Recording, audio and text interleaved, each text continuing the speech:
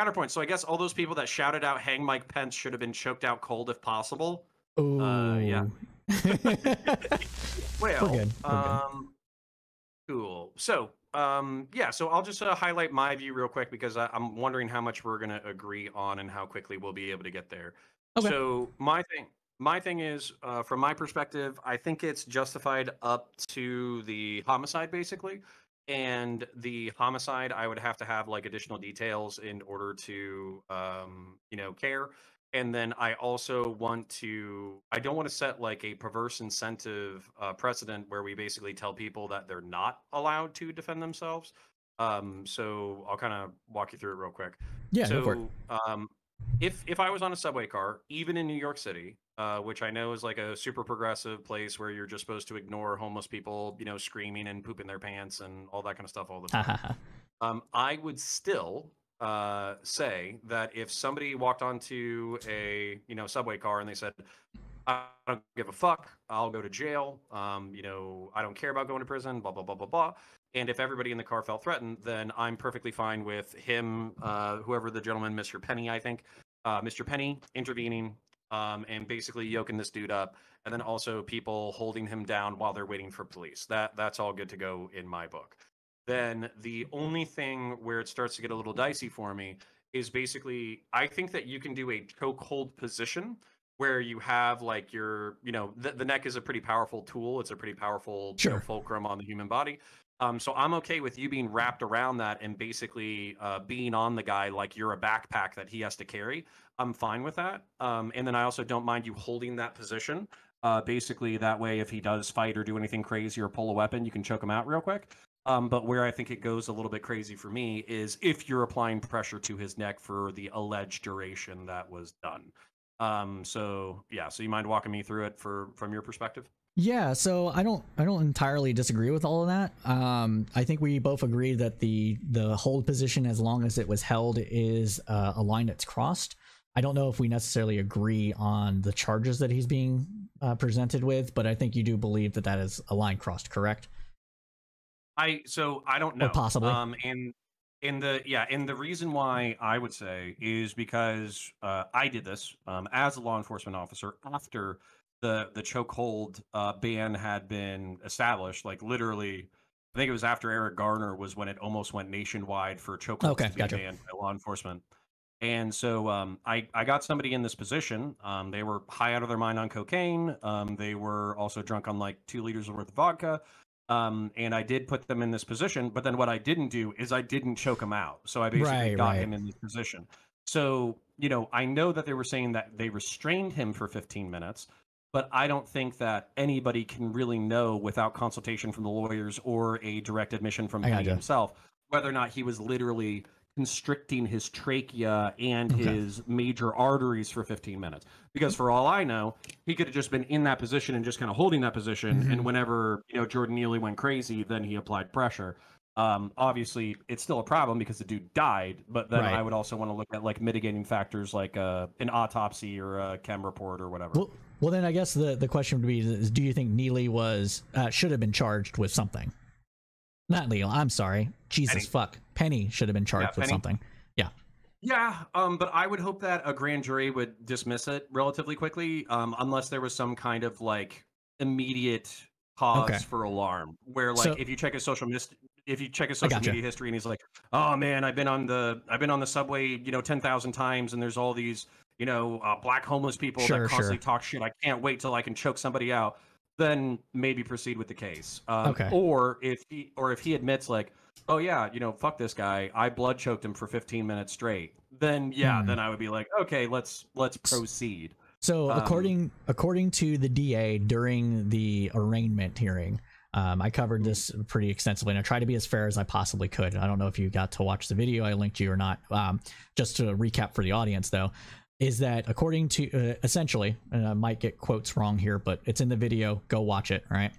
Is that Penny had held the hold for minutes. I don't recall the amount of time, but he had gone, according to some witnesses, he had gone limp or something along that nature, and then he continued to hold it. Now, given the position, it's possible that Penny didn't even see him go limp or whatever else, but he continued to hold after X amount of time, right?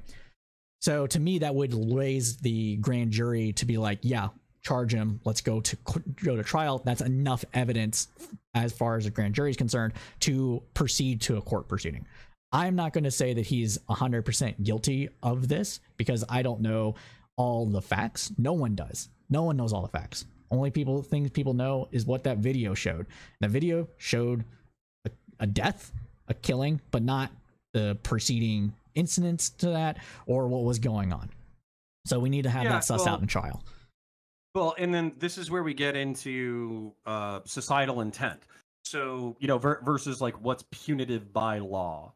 And so, you know, we get into manslaughter, which is unintentional killing, which I think that this probably immediately qualifies as. Yeah. You'll of course have him use self-defense as a justification for why he acted the way that he acted. And then, you know, I heard this in Destiny's chat. It's been a while since I've been in any courtrooms. But if I remember correctly, based off of my training and experience and off of what somebody else said in the chat, basically you have to justify the reasonability of your action at each step. Yeah. So him intervening, reasonable. Him putting in the hold, reasonable. If this guy was like fighting and punching and elbowing and kicking, him even applying pressure, reasonable. But applying pressure after he's gone limp or applying pressure for more than a few minutes, not reasonable, because basically you have a large expectation of death or great bodily harm. Now, if you can turn around and articulate and say like, oh, he said that he had a knife in his pocket, so I figured that it would be better to choke him out than to let him get access to his knife, then it becomes reasonable again. But you have to have like each sequence, and we haven't really gotten, the articulations. Like obviously if I was Penny, I'd be lawyered up and I wouldn't be saying anything until it went to trial. But that's what he's going to have to articulate is, I think the imminent threat of death or great bodily harm qualifying for defense, I think that's almost a slam dunk. He can get that. Sorry, I'm not sure. No, that's we partly disagree on this. I'm not saying, but I'm not going to be like one of those people like, oh, you're fucking evil, you're wrong for thinking this way. Just to be clear to the audience, I know that your audience and my audience should know these things, but hey, there might be people in there watching that might misconstrue this, hence repeating it. But the reason I partly disagree with this is because to me, generalized threats of violence, I'll be like, oh, I don't fucking care, put me in jail, I want some food, I'm tired of this shit. I'll kill a motherfucker, like if I don't get something, isn't reasonable to me to actually expect harm to anybody, because those are just very generalized. Like, and this is like progressive city brain, though. I swear to God. It's not progressive city brain. Would I be paying attention to my surroundings when this goes on? Yes. If he made a step to anybody, then that would be okay. He articulated intent to do it. He is now stepping to somebody to potentially do it. Then that would be to me when it intercede. Simply saying it and being generally erratic but not going after anybody is just fucking words. Like it doesn't actually raise to that. And legally speaking, generalized threats of violence aren't necessarily even considered fighting words in some places. So sure, okay, but this is why I'm accusing you of progressive city brain, and because like one of the weirdest and funniest trends in this entire like debacle and scenario is the fact that like progressive people and like liberals and like news pundits or whatever, they've been coming out and they're like, they're being dumb. I've had dozens of homeless people threaten to beat me up and I didn't do anything and it worked out fine. And it's like, okay, listen, like you were, to quote the great Jordan B. Peterson, you weren't, virtuous because you're incapable of virtue. You were helpless. You were harmless. So basically, you didn't even have the capacity or the mentality to act in the first place. You're just lucky it shook out. Whereas if something bad had happened, you would need the capacity and the will to act. So true. Yeah. But to push back on that just a little bit, so the one viral take that went around is from the woman that is on the Majority Report. I'm bad with names, so I don't know her name. It's not repeated. Emma, yes, Emma. So Emma she's like the queen of hot takes recently. Yeah. So Emma was saying something along those lines, but that's not how I interpreted it. The way I interpreted what she said was, I was scared. I wanted this man to get help. I did not think about harming him. or even potentially killing him. I wanted him to get help. And what that means to me is that there's a bunch of people online. I don't care what political persuasion they are, but they're basically saying Darwin. Yeah, they were basically saying Neely brought it on himself, and he should have, and that was just the consequences of his actions. And the world is better off with him out of the picture. That is what they're saying. Okay. That's a counter to that argument. So, all right. So here's the thing. Oh no, people in chat are not going to like my answers. Mojo Ryzen says, counterpoint. So I guess all those people that shouted out "Hang Mike Pence" should have been choked out cold if possible. Yeah. Yeah. Like all the cops should have walked up behind the entire gaggle of people. They should have knocked them out with blood chokes. And I mean, if they live, they live, and if they die, they die. Yeah. To be honest, we're all lucky that there wasn't more cops a little bit itchier on the trigger finger there, man. We've been in a completely different world right now. Yeah, I could definitely articulate imminent threat of death or great bodily harm on January 6th. Yeah, so what I was going to say is so I interpret this completely differently, and this is maybe I have conservative suburban / rural brain, where it's like, you approach my house and I don't know who you are, then I'll put buckshot into your fucking shins. So obviously you should be like, hey, how's it going today? Who are you? What do you want? Before you put 12 gauge buckshot into somebody's shins. But at the same time, so for me, I do understand this social Darwinian perspective, and on bad days, if I see like a whole bunch of hot Twitter takes, I can be sympathetic to that perspective. Sure. The only problem though is that like Jordan Neely, like I've dealt with insane people before. I've dealt with people who have paranoid schizophrenia. I've dealt people who, believe it or not, one of the most common things is diabetes, untreated diabetes, like hyperglycemia. Oh yeah, it makes you erratic. Yeah, it can make you erratic and violent. So like if for all I know, walking into that situation, Jordan Neely could have been like hypoglycemic. I think it would be hyperglycemic would be the one that makes you crazy, but I forget. But basically, like his blood sugar could be off. And I've talked to people who recovered from like diabetic shock, and they were not present. Like their soul or their consciousness or whatever was not present. They were basically like a meat vehicle doing crazy shit, like driving all over the highway, almost getting into an accident, and then starting fistfights with people in parking lots. But their consciousness was not present. So I'm deeply sympathetic to people who don't have control. They do have paranoid schizophrenia. They do have diabetes. They do have unmedicated psych issues and all that kind of stuff. So they're not in control. And then they receive these social Darwinian punishments from society where they get killed for ultimately not being in control. So I can descriptively agree that having violent homeless people in your subways is not a good thing, and maybe on the totality not having those people there, whatever, it's better to have a bunch of pennies in your society than a bunch of Neelys in your society.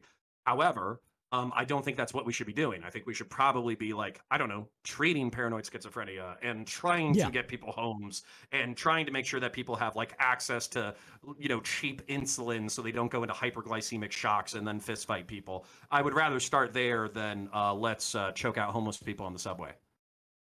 Yeah, no, I totally agree with you. And I honestly think that's what primarily was being articulated by most of the protesters that we saw protesting for the arrest of Penny, because that was what was clearly articulated. Again, if you want to the audience or whatever, watch my video on it. We covered it. But yeah, there was a black woman out there that was saying, he wasn't given a home. We're being pushed out of our homes. There's people that have like mental illness and they need to be treated. Like these are the things that you're all ignoring and instead letting these things fester, essentially, is what she was getting at. But see, this is where I would view Penny as a victim of circumstance as much as I would view Neely as a victim of circumstance. So I don't know what putting him in jail or prison for 5 years for manslaughter accomplishes, besides maybe like a sense of justice for Neely's family.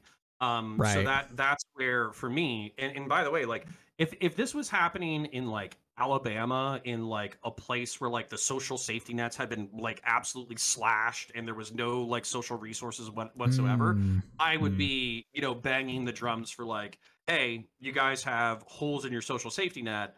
And basically people are getting fucked over, and as a result, this has happened.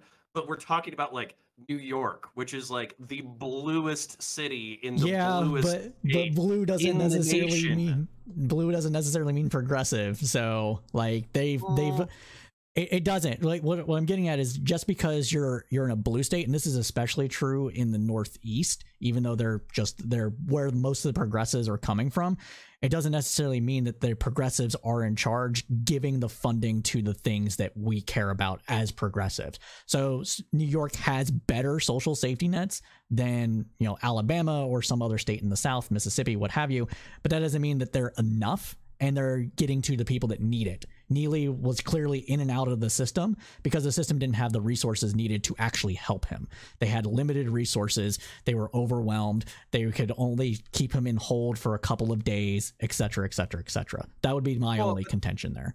but this is where we get into like perverse incentives, though, and this is where like you have the conservatives being like, oh yeah, you know, choke him out, get him off the street, who cares if he dies, blah blah blah, is because like when you walk into these situations and creating systems and all that kind of stuff, I think you can create an ideal system that, you know, like maximizes everybody's ability to do well, but I don't Sure. think you can create a perfect system. Yeah, And yeah, particularly when you have this like urban density that is like, no offense to New Yorkers, but I basically view New York City as like a human rat's nest. Like you literally can't have a cop on every subway car or every single street sure. corner or every single whatever. There's just too much shit going on. And so as a result, when you have that level of population density, you are going to have people who are unhoused, unmedicated, you know, falling through the system, and then eventually it leads to like a violent altercation. So I guess that's so since we kind of agree on the way things have unfolded, but we have like maybe a few details that we don't know, and then also we kind of agree that like the system has failed to take care of these people, Yeah. which caused the situation in the first place. What do you view as like the best outcome now after the fact? Because for me, it would be go to grand jury so they can at least say that they try to process it through the courts, have the grand jury like review his thing, and then if it's remotely reasonable, then send Penny on his way. And then if you find out something nefarious, like he's just like a secret KKK member who wanted to choke out black Sure. homeless people for fun, then you can proceed to trial. Uh, That would be uh, my ideal, is like 90% dismissal, 10% proceed. so the grand jury has already convened, as far as I'm aware, and he has been officially arraigned. So the grand jury has happened. Yeah, he is out on bond. Yeah, after being charged. I forget, but I also forget what arraigned means. Arraigned, does that mean that you like went and saw the judge or whatever? He's been formally charged. Yeah. Okay, formally charged. Yeah, so I mean, maybe the grand jury knows something I don't, but basically, like, I know in a conservative jurisdiction, they would have been like, ah, and they would have like kept it going. Possibly, And possibly. Yeah, I don't know. yeah, like, but I think they. Well, here's the other thing too is like people Sitch and Adam, you know, I like their show. Sitch was like, well, how come the police response time was 15 minutes? And I'm like, 15 minutes at a super city is actually pretty solid. And not only also, that, they're on a moving train. yeah, and then also they were like, oh well, you know, why was there a 15 minutes response time? And there was something else. Oh, like what if they thought it was so serious, why didn't they take him into custody? And my answer to that is if somebody is not dead, I'm pretty sure like a homeless person getting beat up or choked out on the fucking subway is like an everyday occurrence in New York City. So like a homeless guy getting beat up or choked out is not a national news story. The only reason why it's a national news story is because Penny is white, Neely is black, and he died. That's the only reason why it's a national news story. Yeah, I mostly agree with that. I think because the video went viral is because of those things that you mentioned, but I think that's also why it's a national news story. I think that's important too. It could have easily not gone viral because, you know, the video is what it is. Oh, right? if they didn't have video? Yeah, because then it would just be like, it'd be like a newspaper clip on page 2 of the New York Times or whatever, where it's like, or not even the New York Times, like New York Daily. Yeah. Like it might not even gotten to the national paper of record. Yeah, which actually kind of lets you know how much of this crazy shit goes on, and like we don't even see it because it's not videotaped. But still, like that's yeah. So I mean, yeah. And then my only hope is just that like if he is legitimately a good Samaritan, if he saw what he believed to be a violent situation unfolding, he took action in order to prevent, you know, imminent death or great bodily harm to other people. And then it just went a foul, then I would hope that the charges would be dismissed, or he would have like a suspended sentence or something like that, and that kind of Yeah, shit. I, Like where like he has to be on his best behavior for 3 years, and then the charges are dismissed or whatever. Like that's the kind of shit that's the outcome I would hope for. yeah, I don't have a specific hope right now, simply because I am waiting for more evidence to come out from the trial. I again like, but as of right now, he could be charged with a maximum of 15 years. I think that's a bit excessive. That's where I'm at with that. He is probably charged correctly under New York law, but I wouldn't go for the maximum sentence. I don't know what the minimum sentence is for that, because when I quickly looked it up, every site I looked at said maximum, maximum, maximum. I'm like, no, what's the minimum? There might not be a minimum.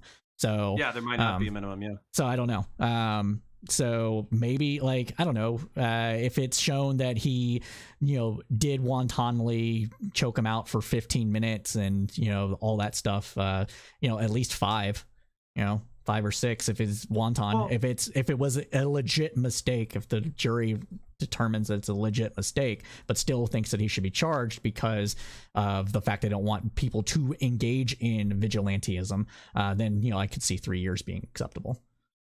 yeah, so I have a couple of questions in chat that I want to address, and just some donos I want to address, but I also want to address the dynamics of choking perhaps before we move on to the next topic. Yeah, that's fine. So Barack Drone Bama, thank you for the original $2 for I sympathize with the mentally ill, but please stay the fuck away from me. Agreed. And then also here's a couple of bucks towards Bolt Gun, pal. Cheers. Thank you. I did receive your Twitter DM. I did receive your Discord DM. It is on my list of things to do. I do get paid in another 5 days or so, like the Patreon. So I'll just convince the wife that I'll pay my car insurance, and then I'll spend $20 on on Bolt Gun while we're waiting for Space Marine 2 to drop. So I appreciate the donos. And then bum number 1 for 25, a currency that I'm not even sure of. Can you guys do a side quest in the sense of why this guy has a $500,000 bond and the other guy had a 40 crime rap sheet? Like how much of a threat is, I'm assuming penny is what you're asking. So I think the only reason why his bond is so high is just because it's a homicide. Yeah. So, there is every incentive in the world to go to, Mexico and just say, hey, I'm a Mexican national now, or, I'm not going to return to court or whatever. So that's why the bond's so high. And by the way, with bonds, you can set up collateral, and as long as you show up to court, then you don't have to pay the 500 grand. And he also had like a $2 million fundraiser or whatever, so Yeah. he's not. That Tim Pool even donated to. Finally. Yeah, I don't think. I think he'll be fine. And then when it comes to the gentleman who's like in and out of the system 40 times, including getting into a fight where he punched like a 67-year-old woman. Yeah, I mean, that's the way the system is. I'll tell you from like a patrolman's perspective. Basically what happens is you have frequent flyers, basically people who are out of their fucking minds on drugs or, mental illness or whatever. And then as a result, they get into fist fights, they're trespassing, they're pissing in places that they're not supposed to piss, they shit in places they're not supposed to shit. They get into arguments, blah, blah, blah. And so they just go to jail like, once every 2 weeks, once every month, and they just accrue crime after crime after crime after crime. And if they never get any kind of assistance, like getting their medication or getting housing or getting their life straight or whatever, then that's just like being in and out of the system is the way our system is currently set up, which I fucking hate. Yeah, we don't try to actually rehabilitate anybody. It's just punishment. Like, for the most part, there's some programs in prison to help with like job training and stuff, but there's no after prison programs necessarily, or at least not enough of them to actually help people integrate into society. And then there's some states, and I don't know if New York is one of these, but there are some states where you have to pay court fees and fines on top of the fact you're in prison, on top of the fact that you can't necessarily get a job. So yeah, and I was thinking about doing an essay. By the way, I have an essay cooking for y'all right now. It's about whether or not life is worth living. I think it's pretty fucking based. And then we're just gonna like build out a series of playlists. But one of the ones that I wanted to do is like a felony is a life sentence. And I just wanted to talk about how if you catch a felony, even if it's like a hot, like a more than $300 burglary charge, as soon as you have that on your record and you can't expunge it and all that kind of stuff, or if you can't afford to expunge it, then you're basically fucked. Like your options are literally like continuing a life of crime or being a dishwasher at Taco Bell, and that's pretty much like you can really only be, at least in Florida, at least where I work, you can really only be like back of the house with a felony. Yep. Like it's hard to be front of the house with a felony. So that's kind of tough. And then Bud123 says, don't agree with choking someone for 15 minutes when he is in the middle of a mental breakdown because he threatened somebody incoherently. So what's actually weird is I thought chat was going to be a lot more bloodthirsty. I thought they were going to be like, fuck this homeless guy, kill him. Apparently not, though. We have some sympathetic people. So let's get into the dynamics of a choke, though, real quick. So I was talking about how, like, if you get into the position of a backpack and then you don't apply pressure to the person's neck, you just kind of restrain them. I have no problems with that. Yep. And then I want to talk about blood chokes and air chokes. So basically, as far as I'm regurgitating literally 15-year-old training to you right now, but I'll do my best. So you have two arteries right here that run alongside either one of your neck or either side of your neck. And basically, if you get like a good hook in, you basically put a V-shaped arm around that part of the neck. My arms are too long. It's actually very hard for me to choke somebody, but if you have nice stubby arms, then it helps. You put that V shape around somebody's neck, and then you basically squeeze it, and then you can grab your own bicep in order to make the V shape, and then you can push their head down into the triangle of your arm, which is basically what looks like Penny did, because the Marine Corps probably trained him to do that. If you get a good choke in, you can basically knock somebody out in 8 seconds with a blood choke. Like Yep. you can just knock them out. And 99% of the time, their heart is not going to stop, but it can. So you basically have to be ready to put them in the recovery position. Like I saw somebody in chat say earlier, you have to be ready to do chest compressions if you knock somebody out with a blood choke. Then, when it comes to an air choke, basically what that means is that your hook, your V shape, is not in good enough in order to restrict the arteries, but you can still restrict the trachea. And by shoving the person's head down onto your arm or whatever, you can restrict the trachea to the point that eventually they pass out. That normally takes about a minute in order to occur, and then just like that, you have to be ready to put them in the recovery position or administer CPR if their heart stops. But so the problem with him being in that position for 15 minutes and him fighting the entire time is I don't know what Neely was going for. I don't know if he was going for a blood choke to knock him out and then just held it for too long. I don't know if he was going for an air choke because he couldn't get a blood choke and then he just like applied it haphazardly throughout the entirety of the 15 minutes. I have no idea if he just sat there as a backpack. And I also don't know what the damage to Neely's trachea looks like, because if I remember correctly, the coroner said that it was neck constriction that was ultimately the cause of death. So did he damage his trachea? Did he damage his throat while he was doing it? Like, did he apply too much pressure and he actually cracked some of the tissue so it like collapsed in on itself? We literally don't know without the testimony of the coroner. Yep. So yeah.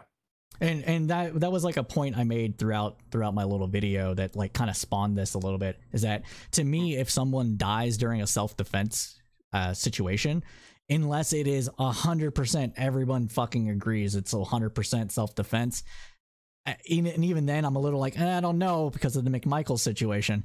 I think it should go to trial. And I understand that's going to like rub people the wrong way, but we've seen too many instances where somebody says it was self-defense, the cops thought it was self-defense, and then something happens and then it goes to trial, and then we find out, no, that guy was just a piece of shit, or no, that wasn't self-defense for whatever reason. And that breaks trust in the system. So I don't know a better way to go about it. No, I'm with you. And then you have those like weird fucked up situations like Trayvon Martin where basically you have somebody like, I still think that George Zimmerman, based off of what he said, could be in a justified self-defense scenario, but you literally don't have the other party's witness testimony. You don't have any video of the incident. You don't have anything like that. So as far as we know, a middle-aged gentleman was playing cop in his neighborhood, which, by the way, you can play cop or whatever. But then he is tracking a young black man who, Trayvon, according to some people that I know, did not have the most stellar of reputations. And then but he did live there. He did have a right to be there. His dad's house was in the community. And so George Zimmerman follows this guy. That leads to an altercation where Trayvon basically doubles back in order to confront Zimmerman, which, by the way, you can do that. If somebody's being fucking creepy in your neighborhood and they're following you around, you want to make sure that they're not a serial killer following you back to your house. You can double back and say, hey, bro, what the fuck? But then a fist fight breaks out. George basically gets on the wrong end of the fist fight. I think his nose was broken and he had scratches on the back of his head. Yeah, which he was got his head consistent hit with in the him. pavement. Yeah, which is consistent with him being put on the ground. And then he pulled a Kel-Tec, which is like a dog shit pistol, and put a fucking pistol round in this teenager's chest. So like, that's fucked. But there's no clear answer on what you should do in that scenario, because Trayvon, even if he was a nefarious character, does have the right to be in that neighborhood and does have the right to confront somebody if they're stalking him. And then under Florida law, does have the right to stand his ground against Zimmerman for stalking him for so long. This is why I'm not pro-vigilantism. Well, and then George Zimmerman has the right to walk around in his own neighborhood with a concealed weapon, and he doesn't have to break off him following somebody if he thinks that somebody is committing a crime, even if a dispatcher tells him not to do it because it's a dumb idea. Yeah, it's perverse incentives all around. That's why I just tell people not to do it. Like, as bad as it is, call the fucking cops if you think something is seriously going on. It's not going to necessarily get there in time for do whatever you said. No, well, so just give me a second. So Nikki in my chat is taking issue with the reputation that you brought up of Trayvon Martin. Just to be clear, he's not saying that Trayvon Martin was a bad guy or anything like that. It's just like, even if that was the case, based on knowledge that he knows, that's not justification for what happened. Well, I'll give you a little inside scoop or whatever, because this is actually something in Orange County. It's kind of like a little scandal at the sheriff's office level. So allegedly, okay, I say allegedly because I'm getting a secondhand story from another cop, right? And cops never exaggerate, they never lie, they're completely truthful, et cetera, et cetera. But allegedly, according to a cop who worked for Orange County Sheriff's Office, there was like cell phone footage on Trayvon's cell phone of him filming himself doing basically like amateur boxing and fights and talking shit to people on social media and all that kind of stuff. Basically saying that he was a scrapper, like he liked to fight, et cetera, et cetera. Cool. That evidence was not turned over to the defense. And so the prosecution, at least according to this sheriff's deputy, was open to George Zimmerman and his team coming after the prosecution for not turning over potentially exculpatory evidence during discovery. But then what ended up happening was George Zimmerman didn't pay any of his fucking lawyers. So he was like $10 million. Yeah, so he was like $10 million in debt or whatever, like for some of the best lawyers in the fucking country. And so his lawyer was like, hey, I would go after the prosecutor for this fucking malfeasance, but basically I'm not going to see another dime out of this case, and I've already wasted fucking so much time on this shit. I'm not doing any more work than I need to. So this is all hearsay. It's all allegedlys. It's all secondhand shit from an Orange County Sheriff's deputy. So take it with a pinch of salt, but I don't really have a reason not to believe that this was a thing. And by the way, even if it is a thing, it doesn't change anything. You're allowed to be an amateur boxer. You're allowed to be an asshole. You're allowed to talk shit on social media. And if somebody is following you back to your house, you're allowed to say, hey, bro, what the fuck? So, it changes something where you can read into the psychology of the participants a little bit more, but it doesn't change anything in like actual prosecutorial outcome. Right. Yeah. And Nikki, I think you're misinterpreting this, to be honest. The guy could have worked. Did the guy work in Semola County, the Orange County deputy? Did he work there? Yep. No. Nikki is saying that this happened in Sanford, Florida, Semola County, not Orange County. So I don't know how relevant that is. I don't, but it doesn't. Yeah. It doesn't really matter if the guy that's telling the story was in Orange County at the time. So that's. Yeah, it's like Lake Mary or whatever. I know what you're saying. Yeah, I just want to, I don't want to get too bogged into the weeds in this. I just want to push back on it a little bit because I understand what you're saying. I kind of want to Google it real quick and see where it was prosecuted. Where was? Yeah, she's saying that she doesn't believe your cop story, not you, but the guy that told it. That's fine.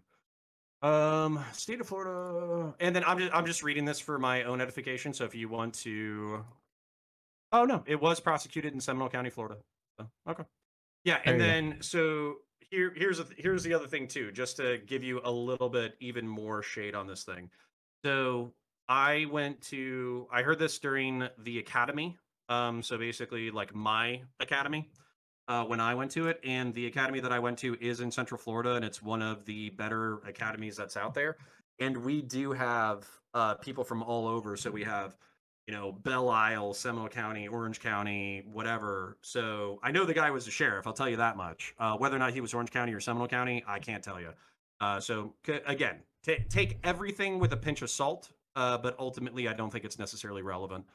And then just catching up with a few of my chatters. Bum number one says, "Is life worth living?" Sounds like an emo song. I used to be an emo kid, so that makes sense. Vlad the Kebabber ain't here yet. He is our resident racist. So I guess we have to stop the show until he shows up. Um, so, no Martell chair? Bum number one, you would have to explain that. So, bum number one says that you lose the debate because you don't have a Martell chair, but I don't know what Martell is. So, I don't know I what might that lose is the either. debate. I have a secret Yeah. labs chair. So, Yeah. whatever. So, yeah, and then a lot of the chat is turning out against George Zimmerman. Weird story. Fair enough. A gun store that I used to work at. So George Zimmerman was originally going to get a booth at the Orange County Gun Show.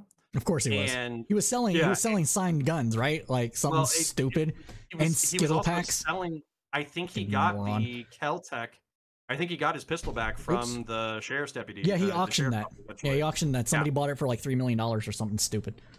Right. So he was basically selling off merch to whoever would buy it in order to help pay off his legal fees and all that kind of stuff.